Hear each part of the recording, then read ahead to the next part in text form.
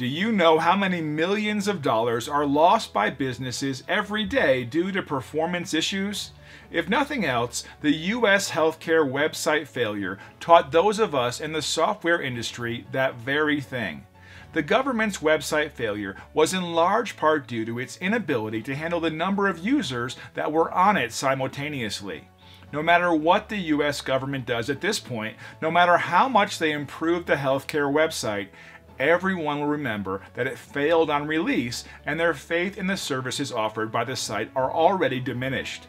We built this one-of-a-kind course for every QA professional in the testing industry who cares about the quality and performance of their software and who wants to protect a company's reputation.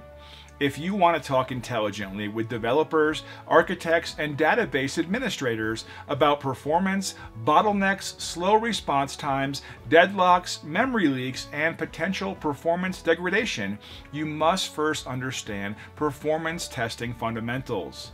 This unique course will teach you the concepts involved in software performance testing through systematic steps that highlight the essentials in performance testing in a tool-agnostic way.